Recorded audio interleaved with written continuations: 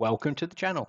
In a previous video, we reviewed the Zimaboard, links in the description, a very powerful, compact, stylish, passively cooled single board computer that comes with up to 8 gigabytes of RAM, 32 gigabytes of eMEM storage, and a multitude of high-end connectivity.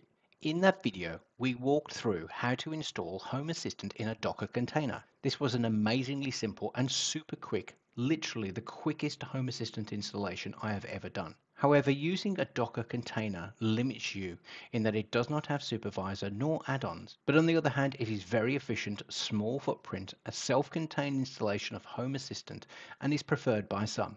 In this video, we'll show you how to install Home Assistant OS. This will make your Zimaboard a dedicated Home Assistant server. In the Roundup, I'll answer the questions as to if the Zimaboard is the perfect solution for your precious Home Assistant installation. We'll cover the pros and cons and give you a recommendation to help you in your decision.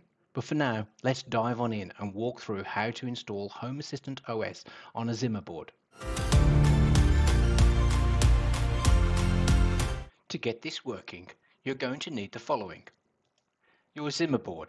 Home Assistant works with 2 gigabytes, but works much better with 4 gigabytes. As such, the 432 and the 832 models with 4 and 8 gigabytes respectively are preferred over the 2 gigabyte offered by the 232.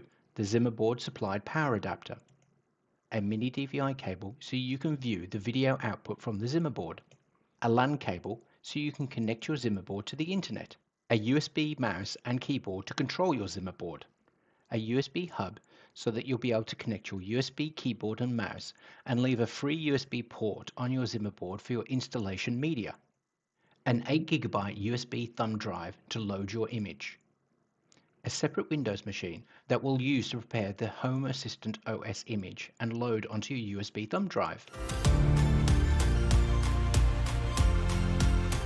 Now there are a few different ways of loading Home Assistant OS onto your Zimaboard. If you navigate to the Home Assistant generic x86-64 installation guide, links in the description, it talks about installing Home Assistant via Ubuntu and a second method of loading directly from a boot medium. You might prefer to follow those instructions, but the method I'm going to take you through is simpler and quicker. If you scroll down to method 2, in section 4, you'll see a URL for Home Assistant OS. Copy this. On your Windows machine, copy this into the address bar of the browser and press enter. The 6 gigabyte compressed file will now download. Press the Save As to place the image into a convenient location. In my case, the downloads. Open File Explorer and navigate to the folder you placed your image in. Right-click the file and extract all. Accept the default and extract to the same folder. This will extract the contents of the compressed file. This will be stored in the same folder with the same name. Once extracted, navigate into the folder. You should now see the image file. Now move back to your Zimaboard. Open up Files, press the Shared button in the bottom left, press the Start button. Select all of the shared folders. All of these folders are now available on your network. Back on your Windows machine, if you open up a separate File Explorer and navigate to the IP address of your Zimaboard, remember to insert the backslashes. This will now display the shared folders that you just shared on your Zimaboard. Enter into the Downloads file. Drag and drop your image across into your Downloads file. This will take some time depending on the network speed. Back on our Zimaboard, if we open Files, we can now see our image file. Now navigate to the CASA OS home screen. In the top left-hand corner, there is a button next to the Preferences for terminals. Press this. Inside of the username and password, we're going to type CASA OS, all in lowercase. The password will be the same as CASA OS. Press Connect. A terminal will open.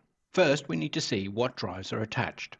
Type LSBLK. Press Enter. The eMMC storage drive will be listed. Note that there are no USBs or SSDs attached to the Zimaboard at this point in time, otherwise they would show up. MMC BLK0 is the name of the physical drive. In this specific example, it has 3 different partitions, noted as P1, 2, and 3. This is the drive that we will be installing our Home Assistant OS onto. Next, we should move across into the Downloads directory. Type CD for change directory, space, / data, all in capitals, / downloads with a capital D for downloads, and press Enter. Next type ls space minus LH and press enter. This will show you the image file and the size of the image file.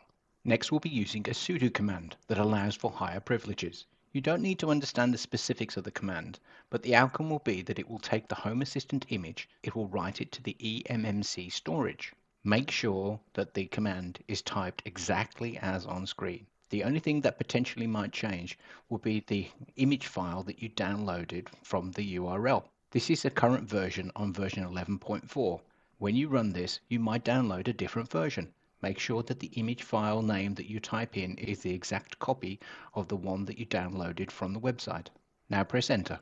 You'll be asked for a password. This is your CASA OS password, not the password that you use to enter into CASA itself. Enter in CASA OS. This will take some time to run.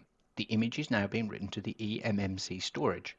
Leave this to complete. Once completed, if you unplug your Zimaboard and restart it, Home Assistant will start its installation process. Once Home Assistant has completed its initialization, you will have a fully functional Home Assistant OS server, and it will display the onboarding screen. This Home Assistant instance will include Supervisor and add-ons. You can now either start a new Home Assistant instance or restore a Home Assistant backup. Now we have installed Home Assistant onto the eMMC storage of the Zimaboard. Although eMMC storage is very good, it does not have the speed and long-term high throughput features of an SSD. As such, it is recommended that you add an SSD to the Zimaboard and move your Home Assistant data disk to the SSD to avoid corruption on a long-term basis and improve performance even more.